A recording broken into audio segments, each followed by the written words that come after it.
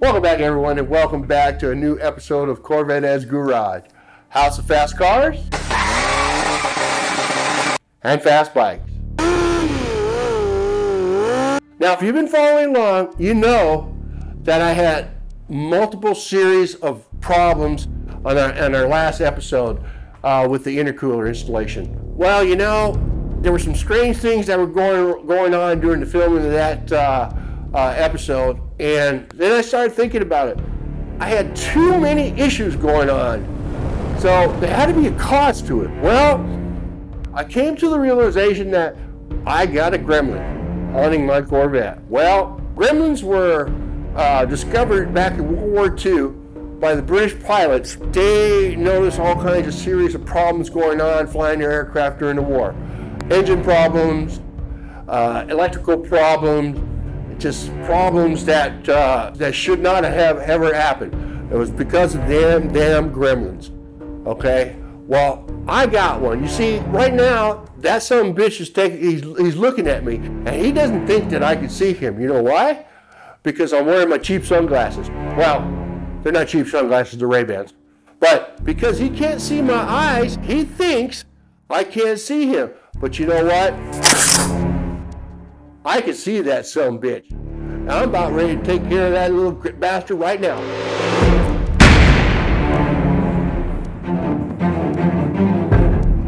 And that's how you take care of a freaking gremlin, little bastard.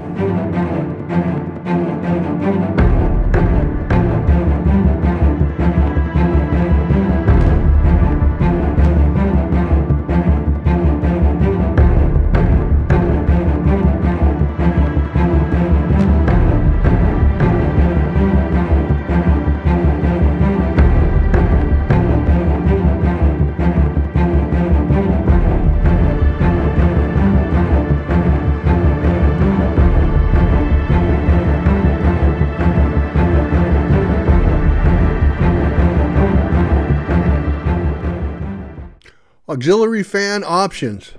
Well, that's a trick. That's a touchy subject. Back in the day when forums were alive, there used to be some knockdown, drag out fights over that subject, you know, to the point to where we had to escort the member off the damn forum.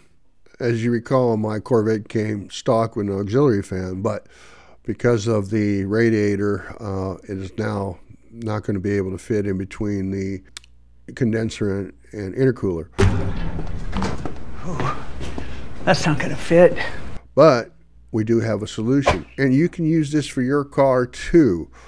It works on any car. Today I'm coming at you from the office/gym, and today is probably about the best day I felt in 2 weeks.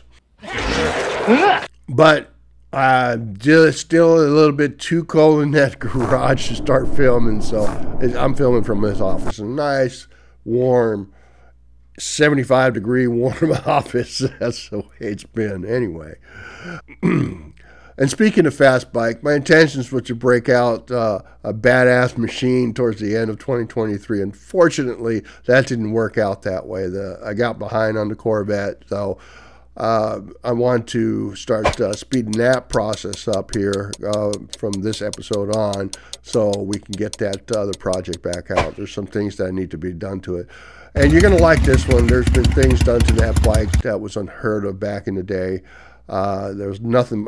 Money was no object when it came to this machine, and it had one purpose in life, and that was to smoke other Harley Davidsons. So, and it's going to be a treat. Now, with that being said, as you recall, we had issue with the belt in the last episode. Unfortunately, the belt ended up being too short. I didn't realize it till it was too late, and in the process of trying to install the belt, my beautiful polished supercharger bracket was damaged in the process. So I ended up scratching it up pretty good. We did apply a fix to it, so that one's taken care of. The next problem, the interfering fender. I had test fitted it once prior, and everything seemed to be smooth that time, but this time around, when I went to actually install it, I found that the interfering was interfering with the upper control arm. So I had to pre-drill new holes to the inner fairing.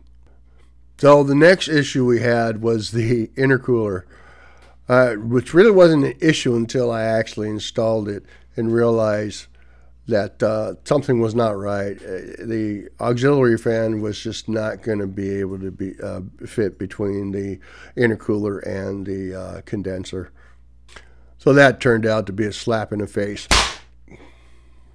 Well, with that being said, the installation of the auxiliary fan got aborted. There was nothing I could do about it. Couldn't fit it in there, so I had to throw that option out. So as you can see, I was batting 100 for problems. So we moved on from that, and we ran into another problem. The air scoop didn't have any pre-drilled holes in them. Go figure. But that was an easy fix. So after being hit hard and put away wet, we had to stop the film, unfortunately, and come up with a new game plan for running a fan in between the intercooler and the condenser. So, and we did come up with a solution, and we'll get to it right after this.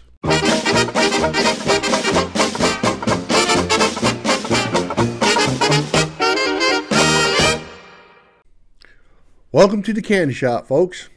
My favorite place to be, where we do product unboxing for the Corvette or Harley Davidson. Now, I buy all this stuff out of my own pocket, so help me out. Like, subscribe. Maybe I'll pick up a sponsor. Who knows? You know, that'd be nice. But anyway, moving on. Now, the first thing is the mass airflow sensor is now connected to the intercooler, which is in between the bumper and the condenser. So that required additional wiring. Well, ProCharger did supply wiring to get the job done, but I had issues trying to find a male connector so I can make it work. So what I ended up doing for the meantime, actually is a little bit easier. Cost me a little bit, but I ended up going over to Michigan Motorsport, and they had harnesses already made. So unfortunately, they didn't have the exact length that I needed, so I ended up buying two 24-inch harnesses. So, which is fine. You know, it's a little bit more than what I need, but it will get the job done. Now, the second thing is the solution to installing a fan. Well, since I can't install the auxiliary fan due to the beefy 3-row radiator I got, I decided to get another fan and attach it to the condenser. That should give me the room that I need to get the additional auxiliary fan set up. Now, I did some research, and I decided to go with a company called American Volt. Looks like they've been around for a little bit, and I did some research on them. They don't really have bad reviews. They have good reviews. There was a few of them in there that didn't like it for whatever reason. I think that one of the complaints were that they didn't feel the fan was strong enough. But what I ended up finding out, well, before we get to that, the reason I went with this kit, because it came with everything that I needed. It came with the mount kit to the condenser. Also came with a relay setup. And I opted to go with the sensor. So I replaced the sensor on the passenger side between cylinder 6 and 8, and I went with 180 degree sensor. So, but I'm also going to have a toggle switch hooked up to it as well, and it all works with a negative ground. When the sensor activates, it grounds out and activates the fan. Well, the toggle switch is going to be in the same concept. I'm just going to have the toggle switch hooked up to a ground, and then when I flip the switch, which is also going to be hooked up to the ground that's going to the sensor, it's going to activate the fan. And I want to do it that way because I want to make sure that I have on and off when it comes to stop and go traffic. So there's the toggle switch right there, and the concept of the toggle switch is about the same as the sensor.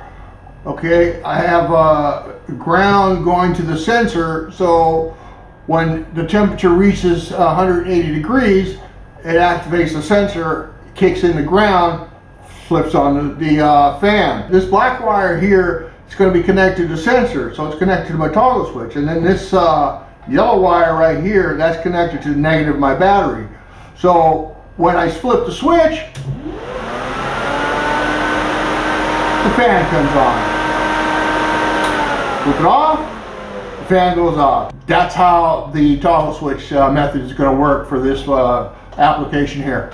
So other than that, the stock sensor kicked on the 238. Well, the big fan, the one that's on the radiator itself, that has a sensor that's 180. So when the second auxiliary fan kicked in at 238, I felt, and a lot of people would agree with me, that's a little bit too long. You know, I mean, granted, these cars were made to run hot because of the EPA compliance issues that the manufacturer were having at the time. You know, but I'm gonna run it at the 180, see how that goes. You know, the supercharger will generate a lot of heat, so I think I'll be all right at 180. And if I feel that it's just too early, then I'll go ahead and switch it out to 190 temperature sensor. So, other than that, the kit's complete. You don't have to buy any additional wiring or anything like that. The wiring actually was pretty good, pretty decent size. The relay is a 40 amp and it has an internal 30 amp. It just, everything just came together, so it was a no-brainer. Okay, now here's the intercooler and the tubing.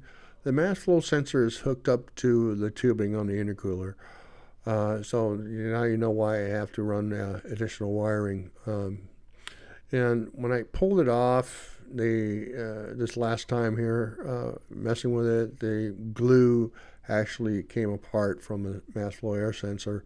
So that prevents water from getting into it, shorten everything out. And pretty simple fix here. Now I'm just going to throw on some clear 3M, which is really good stuff that I use. Definitely, I also use it for my travel trailer, so it prevents water from getting in. And if any of you know, you need to make sure when you have a travel trailer that is waterproof. Anyway, you know, I'm just going to slap it on there. It's more function over fashion. It's not going to look like it did from the manufacturer. I don't really care about that part of it. My concern is just to make sure that it is sealed from any type of moisture or water. Now, we did have some damage to the intercooler, unfortunately, when we were wrestling with it. So I decided, I like the raw aluminum look, but I decided to go ahead and polish it up to make me feel better about scratches. Scratch on both sides of the intercooler. Now, you've heard me talk about this before, but I swear by this stuff, metal polish cream by Blue Magic. And I've said it before, when your rag or your polishing pad turns black, you know the Blue Magic is working. Now, once that's done, you just go ahead and use a clean rag to buff it out. And as you can see, it's pretty shiny compared to the raw finish of the aluminum. It brings it out as well. Ah, what the hell, I need the exercise. So first things first, it seems like I've done this so many times, but that top radiator housing cover needs to come off so I can get to the radiator.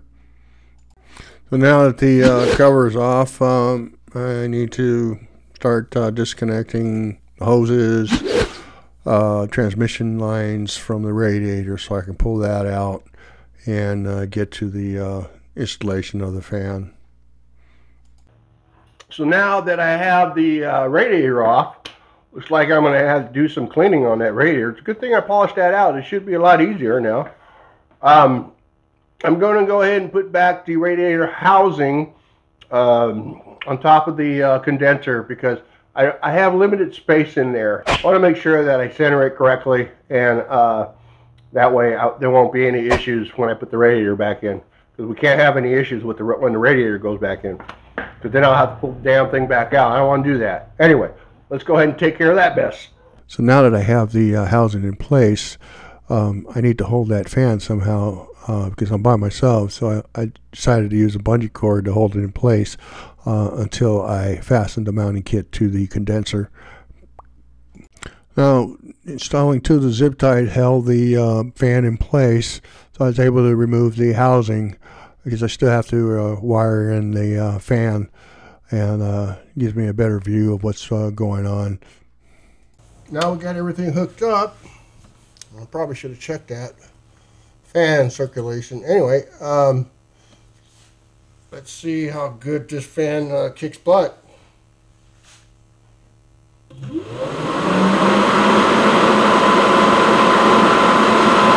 Okay, well, the fans seemed like they were blowing the other directions, okay? So, according to the information that I read, that you're supposed to reverse the blades, okay? But yeah, you are supposed to reverse the blade, but you're also supposed to switch the wiring. And that I found on, thank God for Amazon customers, huh? That I found on Amazon on one of the reviews. And when I switched to wiring, and he said he found it on American Volt's website. So I don't know. I looked, I couldn't find it, but I just did it anyway. And sure enough, the fans are blowing in the direction that I needed to be blowing as a pusher fan. Wow. I'll tell you. Sometimes, I don't know, some of these manufacturers, and not just them, there's all kinds of them like that too. You basically got to call them to get more information. It's not bad. I don't know if it's almost 3,000 CFM, but it's not bad. But it works. Now that we know that the fan works, it's time to go ahead and wire up the relay and make everything all complete. Now, I'm no expert in wiring, but you just can't be afraid of it. I used to be scared of it, but then I decided to rewire a bike one time, and it actually came out pretty good. So I ended up losing that fear wiring. Just got to get in there and get dirty. And we finish out by wiring the ground wire all the way to the sensor. The fan is completed. The wiring's completed. Let's see, as you can see down there, that's how I have it hooked up. Coming up over here through the frame, there's my ground wire right here to the radiator, and it's coming all. And I ran it along on the fender well, and as you can see, there is the relay and the fuse. So the fuse is accessible. It's a 30 amp fuse with a 40 amp relay. Then it got ran down around the supercharger, and as you can see, this yellow wire right here that is connected to my ignition wire on this relay right there. It's an ignition hot wire, and then I ran it to the battery, as you can see right there. So everything's all good. Here is the ground wire that will be connected to the sensor and a toggle switch inside the car. And here's what the fan looks like attached to the condenser. It wasn't that big of a deal. I mean, a little time consuming because you got to rewire the damn thing. Other than that, though, I think the hardest part was trying to get those zip ties through the condenser.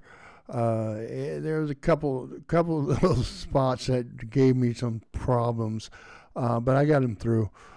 I'll tell you what, though, for a 14-inch auxiliary fan, that sucker blows pretty damn good for a little bastard it is. Well, here I am, back from the dead. Unfortunately, I only was able to do the fan this time around. I meant to get the intercooler installed as well, but I got sick, and then after I did the fan, I relapsed, so I've been down for about a month, but that's all right. Anyway, go ahead and click on this playlist over here, and you'll be able to check out everything that I've done so far to this project. But until then, be sure to like, subscribe, comment, all that good stuff, and thank you for watching Corvette Ed's Garage.